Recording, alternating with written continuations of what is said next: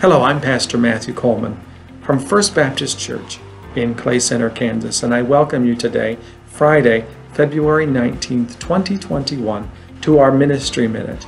Today we're continuing our exploration of verses that seek to challenge and encourage us, especially as we are acting as missionaries or ambassadors for our Lord and Savior Jesus Christ in our own communities. Today we look to the Old Testament, and we're exploring a portion of the Psalms. And we know that the Psalms are songs. And these songs have songs of praise, songs of worship, songs of woe, songs of lamenting. They cover so many different emotions and human experiences.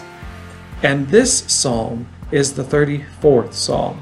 And our verse for today is the 19th verse of Psalm 34, which says, "Many are the afflictions of the righteous, but the Lord delivers him out of them all."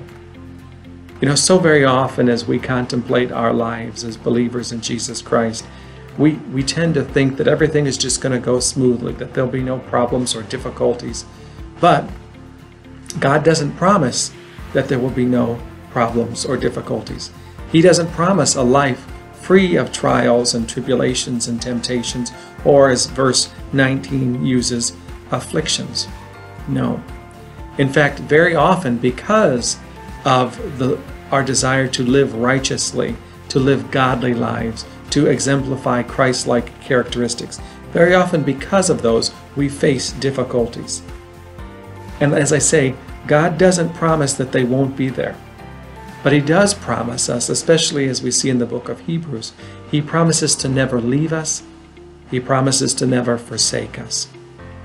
And so as we contemplate the situations that we may face, as we seek to share the truth of who Jesus is and what Jesus has done for us, we realize that there will be times when we will face afflictions. We will experience afflictions as a result of that. Sometimes people lose friendships. Sometimes people lose jobs. Sometimes people even lose their lives as a result of standing for Jesus Christ, standing with Jesus Christ. And so we realize that there are afflictions, there are difficulties, there are problems. But as this verse reminds us, it says, "The Lord delivers him out of them all." And that idea of delivering is that idea of rescuing, of saving us.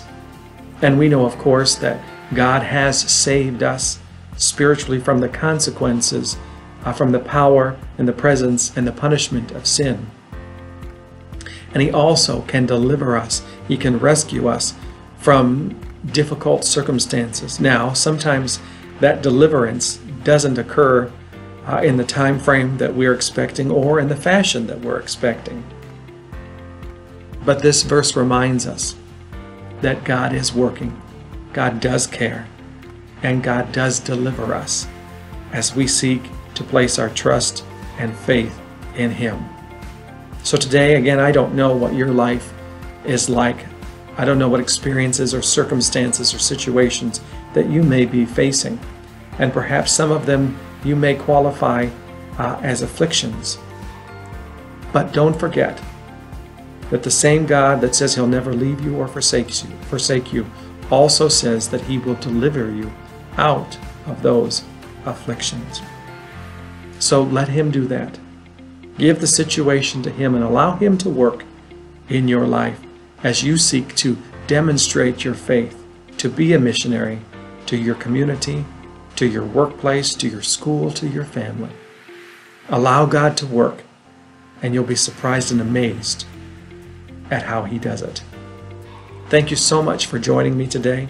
We look forward to seeing you again real soon here at First Baptist Church in Clay Center, Kansas. And do know that we're praying for you and your family. We pray for our nation, and we pray for this world.